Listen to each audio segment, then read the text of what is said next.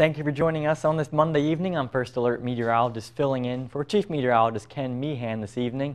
Now, some of us may see a thunderstorm tonight, hear a rumble of thunder, but not all of us will. But otherwise, scattered showers through the overnight hours, and the winds do stay up southwest 10 to 20 miles per hour. So our temperatures won't fall all that much, only to about 45 degrees in the city of Clarksburg. For the rest of us, well, pretty similar numbers. The cold spot tonight will be Davis in the upper 30s, Elkins right around 40. Philippi, Grafton will drop to about 42 tonight, and 44 up in the friendly city of Fairmont.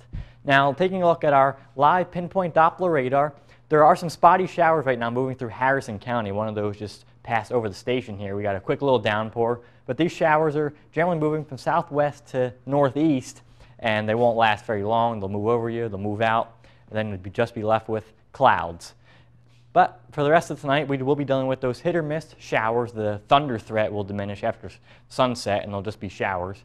But they will continue into Tuesday, so we'll need the umbrella tomorrow morning and tomorrow afternoon as well. We do turn warmer by Thursday of this week. I'll show you how warm in the 7-day forecast. And a sneak peek at the 7-day, it's looking pretty awesome for the weekend. And I'll show you what I mean in just a second. But for tomorrow, we will deal with times of clouds, other times with sun, some spotty showers on and off through the day. Not everyone will get wet tomorrow, but if you do, it won't last long. It'll be kind of like this afternoon where you get a quick shower, it moves out, and you're left with some breaks in the clouds, some sun.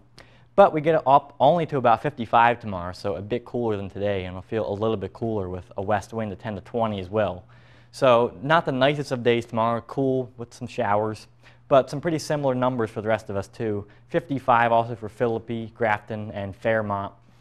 It's going to be pretty cool over in Davis and Kingwood, only in the upper 40s tomorrow afternoon.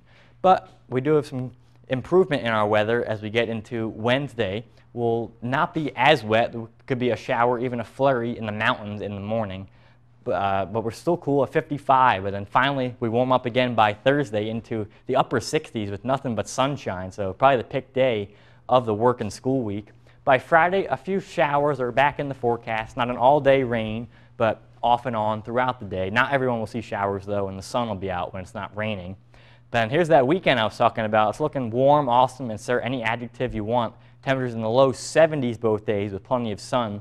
And we stay dry as we start the next work and school week with temperatures still near 70 degrees. Now stick around, much more to come on 5 News at 6 after the break.